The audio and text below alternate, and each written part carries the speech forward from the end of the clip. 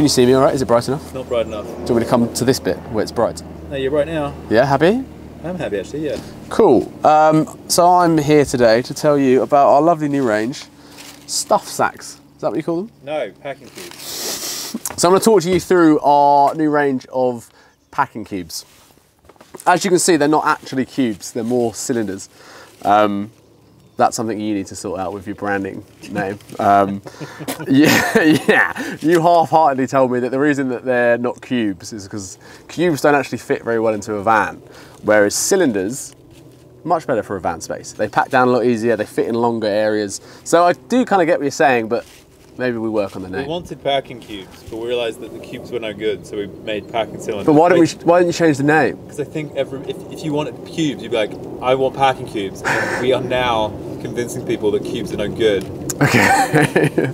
So we're staying with packing cubes. I think they're packing cubes. Packing cubes. So we've got 5 different sizes. This is the first one. This is 1 litre of packing cube. This is what I would personally use for my toiletries, my toothbrush, my toothpaste, anything that I just want to have small, convenient, easy to grab. That's your one. Moving up, we've got the 5 litre packing cube.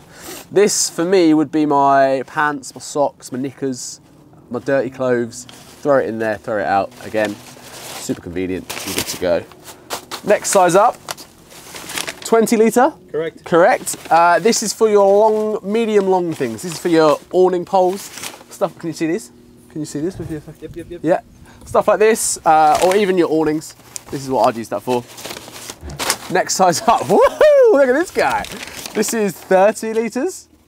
They're at 30 litres, 1 metre 30 long. Wow. That's a big ball. Look at the length on it. What about the bag?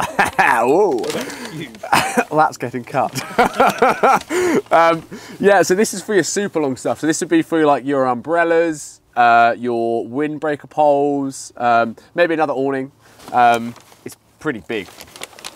And finally, the mammoth, 100 litre stuff sack. It's not a stuff sack, 100 litre storage. Why are you laughing? This is quite funny, because you're right. It is a stuff sack, isn't it? It's like a packing cube. 100 litre packing cube. Why did we make this one? It was for you.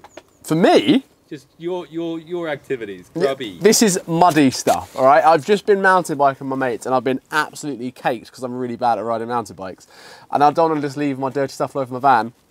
It all goes in here, it keeps it contained.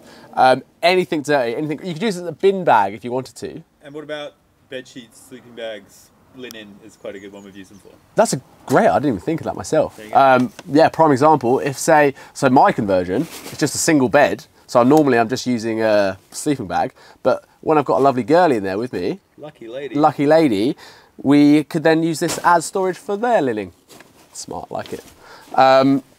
Material, do you know what it's made from? I think it's a 240-gram ripstop, which has got not a crazy amount of water repellency, but you'd say pretty, yeah, your muddy shit isn't going through. Yeah, if I'm just falling in a puddle, I'm going to throw my stuff in here. If I'm going to leave it there, it's not going to dribble out. So we haven't got tape seams and stuff on them, but fundamentally we'd call them highly water resistant.